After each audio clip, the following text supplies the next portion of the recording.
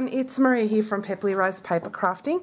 I am an independent Stampin' Up! Demonstrator in Sydney, Australia. Thank you so much for joining me. Today I'm going to make a card that goes along the theme of my last video. And I made a card like this. However, what I did after the video is I decided to add a die cut that says welcome, and I used some old circle punches to add centers and make these look like flowers. And I thought I'm going to go along with this kind of theme again, and I'm going to use the same stamp sets, but I'm going to do it in a slightly different way, and hopefully yeah, you can use the underside of your photopolymer stamps to make a completely unique shape. So what I'm using today is the Tasteful Textile 3D embossing folder. I'm using To a Wild Rose stamp set, but again I'm going to be using this little image here, and I'm going to use the underside of that stamp, and I'm using this as well, the underside of that image. I'm using the well-written dies, and I'm going to use the word thanks. And I'm using a couple of retired items, unfortunately, but I'm sure you will have something similar in your stash. So I'm using a 1/2 inch circle punch, and this one is a 3/8 of an inch circle punch. This had retired a long time ago and was a part of a 3-pack. I tend to keep these punches because they always come in handy, and especially for punch art and things like that, it's great to have it. So I will just mount my stamps on my blocks and I will be back. Alrighty then, so I've just finished mounting my stamps onto here, and so what we'll do is we'll start the process. We'll start making the cards. So I've got a thick Whisper White cardstock. Again, I love using white. It's 1/2 an A4, scored in half again, and I'm going to fold and burnish the score line. So I'll just use my bone folder and fold that down, and it gives you a nice crisp edge. So if you're new to stamping, that's what this bone folder does. It literally just gives you a nice crisp, professional looking folder on your cards. I've got a regular Whisper White cardstock piece that is a layering piece that goes over the top of the card base, and basically I cut off 1/4 inch here and 1/4 inch there, and that gives you a nice layering piece when you put it in the middle of your card. Also using a scrap piece of Whisper White again, and I've got some gorgeous grape and some Granny Apple Green cardstock, and these are the colours we're using today for our ink. We're using gorgeous grape and Granny Apple Green again. So what we'll do is we'll grab the panel, the front panel. I've got a scrap piece of paper here, and what I'm going to do is I'm going to randomly stamp the two images all over the whole panel. So I'll start with the large one with the gorgeous.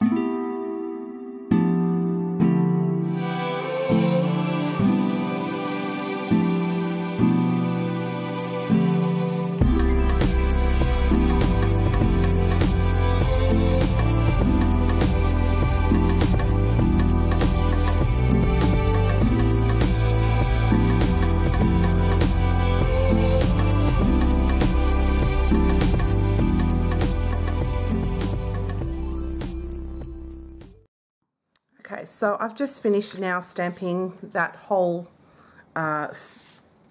panel there, and what I'm going to do is I'm going to emboss that sheet of cardstock, but I'll first wipe off all of the ink from my stamp,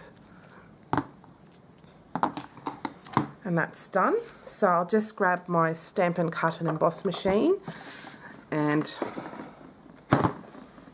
I'll use platform 1, and then I'm going to use the number 4, and that's for the 3D embossing plates, because this Tasteful Textile folder is a 3D one, and it's quite thick, so you only need platform 1 and number 4. So what I'm going to do now is just put this in here in my folder, and I'll run it through my machine.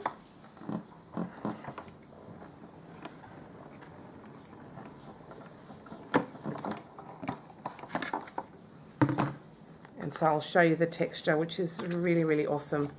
Check that out. Isn't that great? I love that. So, and whilst I still have my machine out, I'm going to grab then the number 2 plate, and I'm going to grab my number 3 here. Excuse me, and I'm going to use my Whisper White piece of cardstock here, and I'm going to get my well-written die with the word thanks. I'm going to cut that out over here.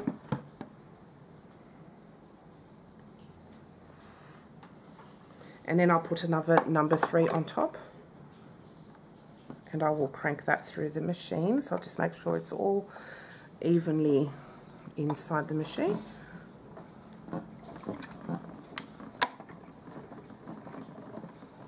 Effortless, just beautiful. So I will not need the machine anymore, so I'll put it away, and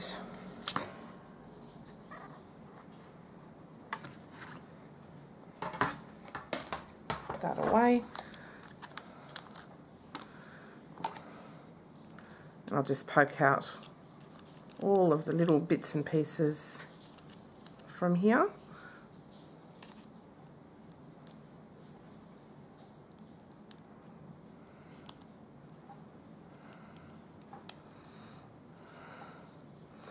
And this is the thanks now, all done in white. Looks beautiful. Okay.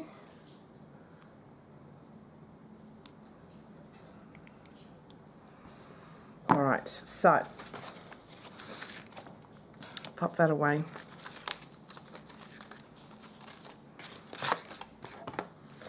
And so now with this piece here, what I'm going to do is I'm going to cut out some circles using my punches. So for the larger of these, I'm going to make them look like flowers. I'm going to punch Granny Apple Green with my 1/2 inch circle punch. So I'm going to then punch out 1, 2, 3, 4, 5, 6, 7, because down here I'm going to put a little strip of cardstock and I'm going to cover that up. So that's what again, 1, 2, 3, 4, 5, 6, 7. So I cut out 7 1/2 inch circles.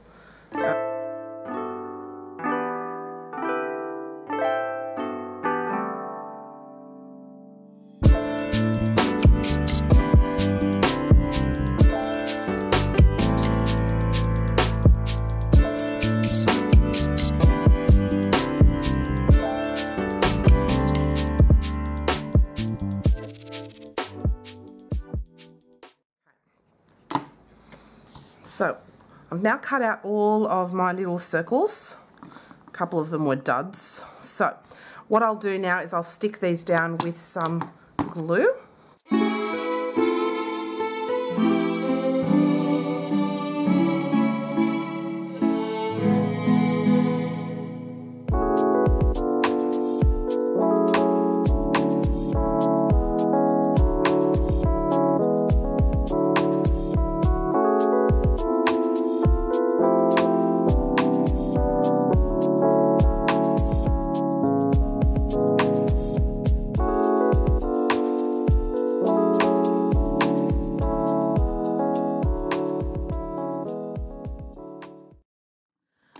Okay, so I've just stuck down all of those coloured circles, and I think it just makes a really cool pattern. And it doesn't have to be even flowers, it's just a nice abstract looking thing. I quite like it.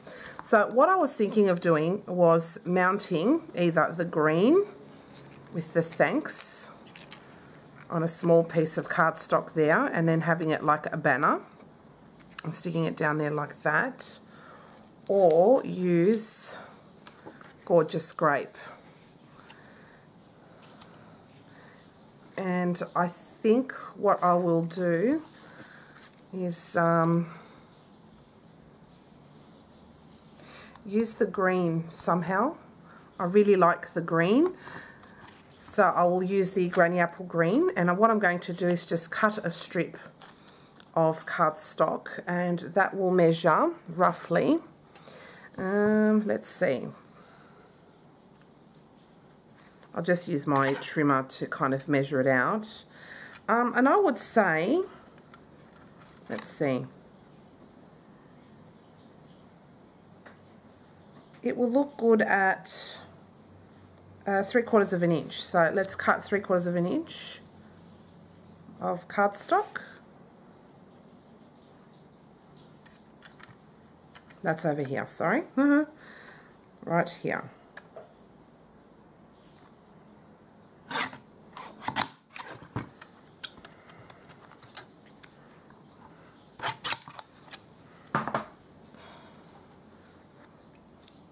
This just gives it a really fun look, and I quite like it.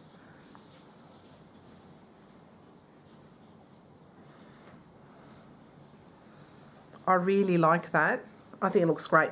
What I will add there is another one of my dud circles, and I'll put the dud part underneath so that when I put this over it, it won't affect it in any way. So, it won't be seen. Oops, a bit too much there. I'll put that there like that.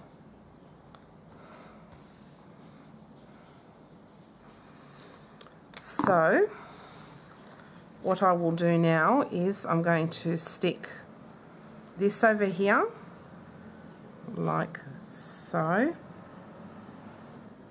So I'll stick the thanks onto that strip of Granny Apple Green, just like that. I really love this look. It's like a retro, modern, clean and simple, and I just love it. And that's just using the underside of your Photopolymer stamp. So that really makes them go a long way. If you like the shape of something, you can definitely use it in this manner, and it'll just make an interesting look. Oops. I'll just grab a tissue because I think the glue's coming out a little bit too quickly, and too much of it. Oops.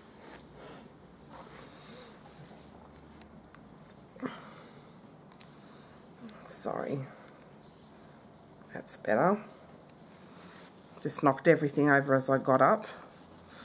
Okay, so I'll just dab that. Alrighty, so what I'll do now is I will stick that like this. Make sure it goes right in there.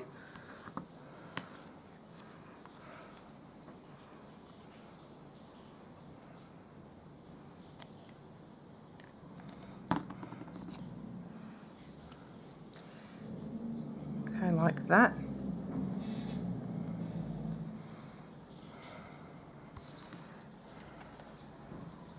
That looks really cool. I love that. And then what I'm going to do, let's put that up a bit more.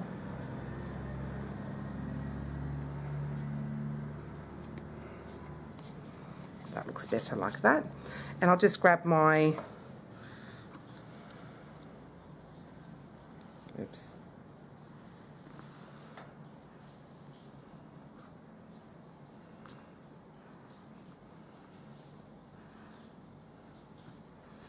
Okay, grab my guillotine and I'm going to trim off that part.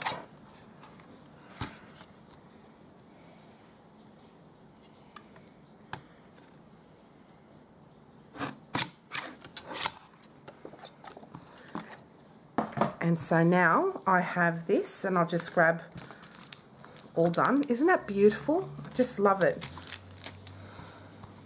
I'm just going to add my card base, and I'll just stick this around the edge there. Oops. Here we go. And this card will be my thank you cards for this month. For whoever places an order with me, they will receive this card as a thank you for shopping with me. And I always include a little bit of something in there just as an extra special thank you. So, just mounting that now onto the front of my card.